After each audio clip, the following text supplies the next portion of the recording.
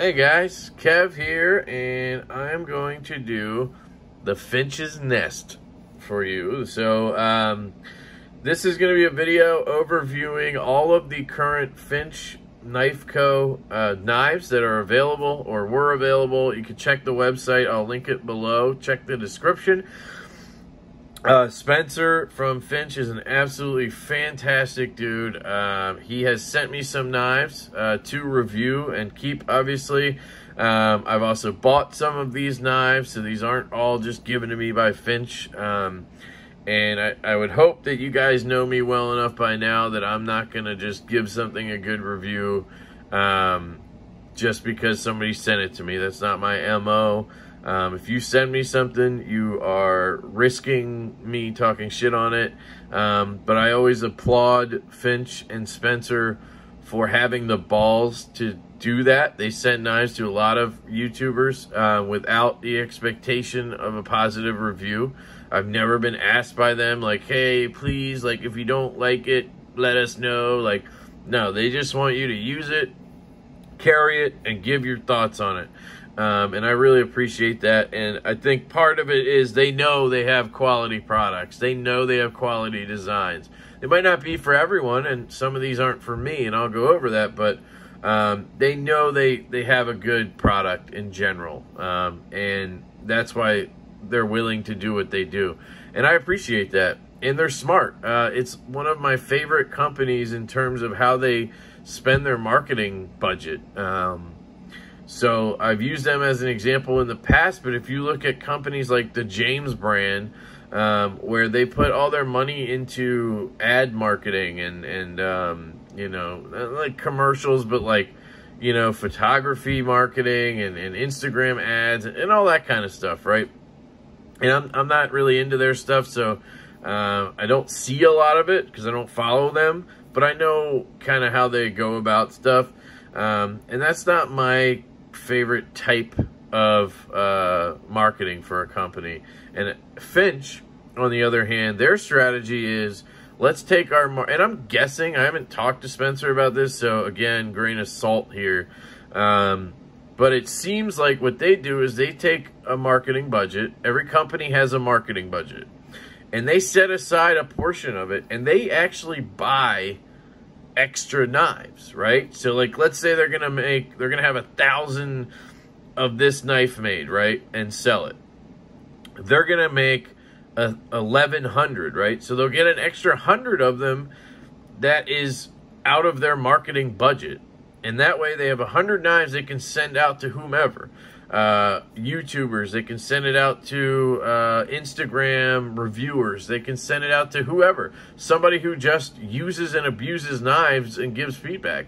Doesn't have to be somebody on a platform, right? They may just use it to get feedback on the blade steel, how the heat treat is, that kind of stuff. And I think that's the kind of stuff Finch does, and I think they have a marketing budget that they spend on extra knives to send out. And that is the way you want to run your marketing for a knife company, in my opinion, because the community is so strong, because we are so communicative and together, and we watch YouTube reviews when we want a knife to see what people like and don't like about it. Like, you'll watch, at least I would expect, or I would suggest, if you're out there looking for knives, and you have a specific knife in mind, that you go watch multiple reviews of it. Go check out Nick Shabazz's video. Go check out my disassembly and first impressions, where you can see the internals on most knives and hear my thoughts on it or whatever. Go check out Jake from Beer to Gears review, Kyle from DTOM Knives and Gear. Go check out, you know, NAF Sergeant, and the list goes on. Stas23, I could name a million channels. I'm not trying to just throw names out there. If I didn't say your name, it's just because I didn't come up with it off the top of my head. But like, that's what I do. I want everybody's opinion, and then I kind of form my own thought on it. Just because I don't like a knife doesn't mean that you shouldn't. Just because Nick Shabazz likes a knife doesn't mean it should go for $300 more on the secondary. It's a whole nother thing. But anyway, I think because of the way the community is, and the way we're all connected on Instagram and YouTube and Facebook, sending out knives to those people that are, you know, that other people follow and respect their opinions is a good way to go about spending your marketing budget instead of just making fancy videos about it, or trying to pay people to say it's good or whatever. So anyway, that is my beginning rant there. This is the Lime LaCroix. It's okay. I prefer other flavors, but it's what I got. So the Finches Nest, guys. I wanted to go over this because we're getting into summer and Finch is going to start dropping knives. Maybe they already have and I missed it. But they're going to start dropping knives. They have a bunch of models lined up and I can't wait to check them out. But I wanted to go over the first 5 knives that they came out with and just talk about them, run through them, give my thoughts overall on Finch, which I kind of just did. I love them. And kind of go from there. So to start out with, they used Best Tech for the first 2 production runs or models. The first one here is the Runtley. This is in G10 and 154 CM steel. Let me see if I can show you. There you go. Runtley 154 CM. Now, the first run of these came out in N690 Co. steel. It's a bowler steel. Also a pretty good steel. I wouldn't say it's as good as 154 CM. It's more like a VG10 and N690 is. This is a little bit better than that. But that's what the first one had, the first run. This is the first knife they ever released. I think it came in this black. It came in like a yellow. I think they called it the yellow belly.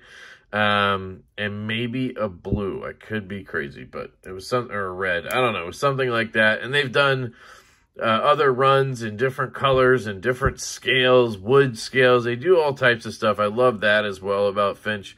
But you'll see the build quality from Best Tech is solid. You have dead centering. You have a good pivot design with a D-shaped pivot, a 3D milled clip.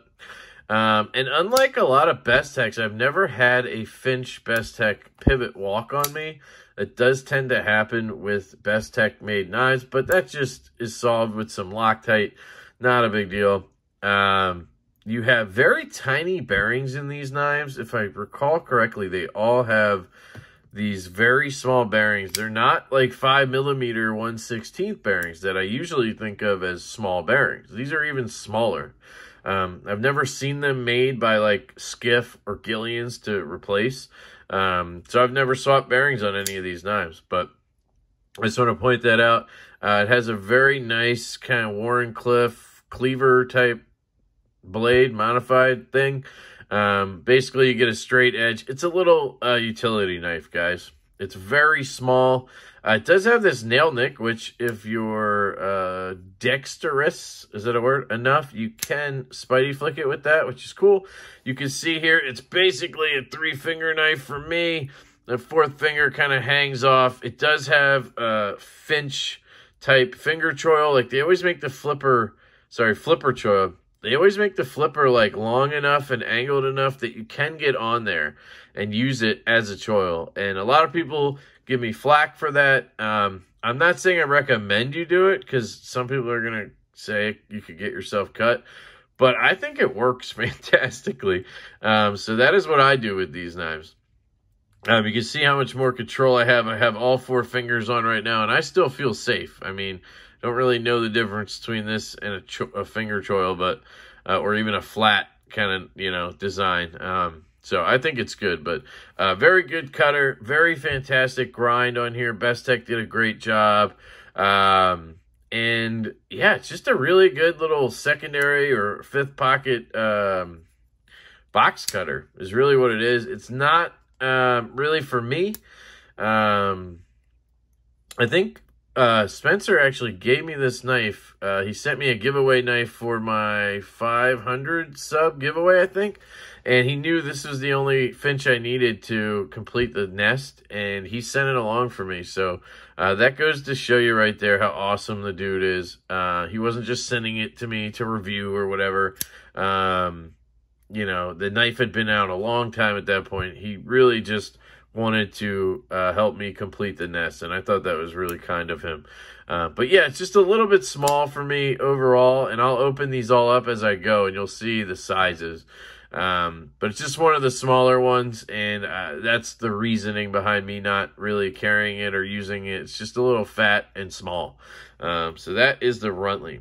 But depending on your hand size and everything, I think it's a very good option, and an absolutely fantastic first offering from Finch. Next, they came out with the Ticuna here, which they all come with this blacked out blade and hardware, and then they have different handle scales. So you have G10 in green, comes in orange, black, blue, I think, as well. And then the backspacer is the same there. These are all flipper-only knives, which is interesting. You did have that nail nick, technically, on the Runtley. But it seems like Finch, they prefer flipper tabs. So we'll see what happens in the future, but they're all flipper-only designs at this point. You have this flipper tab right here. Again, this one's made by Best Tech. I was told by Spencer that this kind of ridge kind of design right here was added at the very last minute, like just to add a little texture, and I think that was an absolutely fantastic decision that they made. You have a milled clip here, a good solid clip, and then the flipper, and then you have what I have deemed the mini machete, because it looks like a mini machete. It's just really cool, crazy ass blade. I don't know what this is. I guess it's a clip point or a trailing point. It's not really a drop point because it goes up, right? A machete style blade, I guess. Again, very well done by Best Tech. Good edge, solid cutter, good action. It's not like drop shut, but it's smooth, and the flipper works very well. I will say the detent on the Ticuna is a little bit stronger than some of the other offerings from Finch. So if you like a stronger detent, the Ticuna is probably the one to go for. But I do really like this knife. Ergonomically, it fits in my hand I just get all four on there. But again, flipper choil, so I can choke up to here. Boom. I have very good control. I have all four fingers on. It just feels really good like this. And you have good use of that blade. I will say that this is probably not my favorite of the group. Probably behind the Runtley. It's my least favorite. But again, they're very good knives. It's just I'm kind of picking out of the ones I have. I haven't pointed out they all have these looms. I think they all do. Yeah, I think they all do. So you can kind of blast them with, I think you have to use a flashlight and then turn the lights off and they'll glow. Or maybe they glow in general. I'm not sure. I haven't really looked. They sit in a knife case at night, so you don't see them. But Finch Knife Company, I believe, is owned by or also owned by a watchmaking company. So that's why they kind of added that touch to kind of show that, which I think is pretty cool. So that is the Mini Machete. So those are the two Best Tech OEM ones. You can see the size difference right there. And this is not even a big knife. So just for reference, I'm going to take out my Malibu, which is like bug out sized, I'd say. And you can see it's a bit bigger than the Mini Machete, and it's a lot bigger than the Runtley there. I don't have my bug out here, so I can't show you. But it's this 3.3 inches on the blade, I think. So basically bug out size. All right, next up they came out with... no, what am I doing? Sorry, I moved this over. Next they came out with the 1929. And the other cool thing about Finch, another great thing about Finch, is they all have some kind of backstory.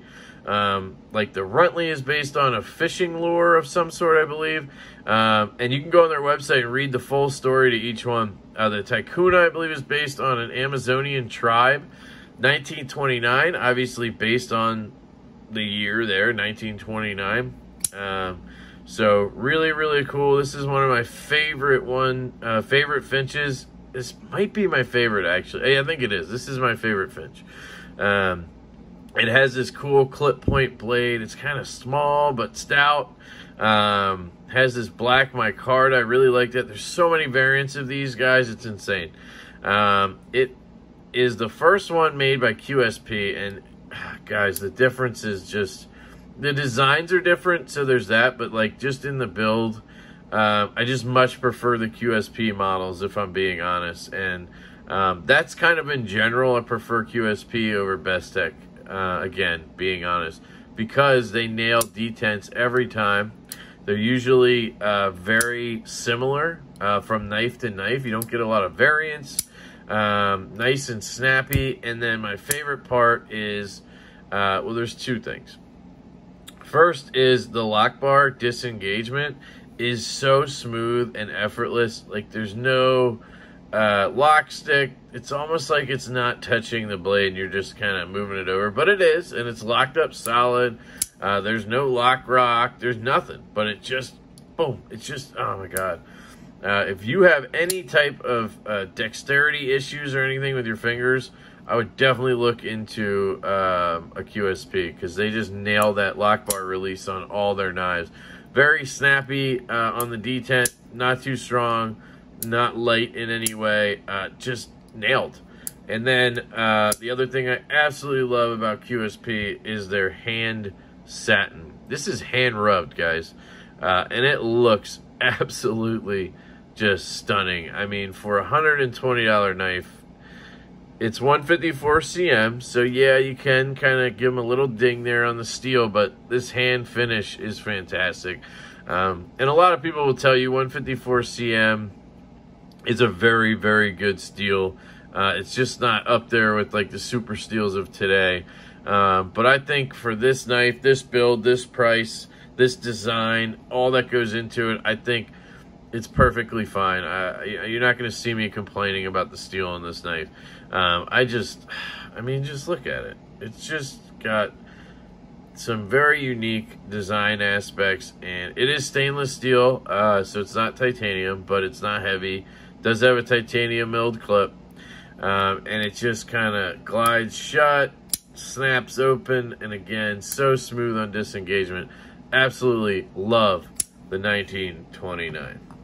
Then they came out with the Holiday, and this knife is based off of Doc Holliday, the famous Western gunslinger, and I think he was a dentist too, actually, and maybe that's where the Warren Cliff comes in. I'm not sure, but apparently this is the blade shape he would have used. Again, check their website, and this is the snakewood inlaid version. And again, you have a very similar build to the 1929. You have that stainless steel scales with an inlay. You have the hand-rubbed finish on the blade, and you have that fantastic lock bar for easy disengagement. So, yeah, Holiday has the Warren Cliff. It's a lighter blade than the 1929, even though it's longer. And it just feels, I don't know, it's just really good. It's also snappy. Detent's a little lighter on this, and I think that might be because of the blade being thinner and lighter and all that. But again, it's not too light in any way. It flies out. It's just really good. The way it closes for a blade that light is very impressive. Dead centered, as all have been. Yeah, it's a little bit longer. So this is the longest knife to date that they made at this point. Now, you're going to see that one in a second, but comparing it to these, you'll see there, you get a little bit more length on this guy, and that's going to fit a lot more people. The Holiday is probably the best option for most hand sizes. If you're looking out there to pick one, that's probably going to fit the most people. And it's an absolutely fantastic knife. With that Wharncliffe blade, it's going to be fantastic for cardboard, opening packages, cutting through fruit and such, because it has enough reach for that as well. Ergos are good. Just a simple design, but yet fantastic. I love it. That's my second favorite. So 1, 2 right there. Then comes the Cimarron. So this is the last in the line until, you know, now, and they're coming out with new stuff. This is a more budget aimed variant. This is 14C28N. It's the Cimarron. I should have said budget aimed model, not variant. This is the only variant. It just comes in different color handles. It has this very short and thin blade. It's like a drop point, a very extended one. Really reminds me of like a fillet knife, like a fishing knife, and that is what I would recommend. Like, if you're looking for a good knife and you fish, I think this is a solid choice. It has these G10 scales. It's kind of layered there with that blue and green kind of Seahawk style. Titanium milled clip. 14C28N is fantastic steel.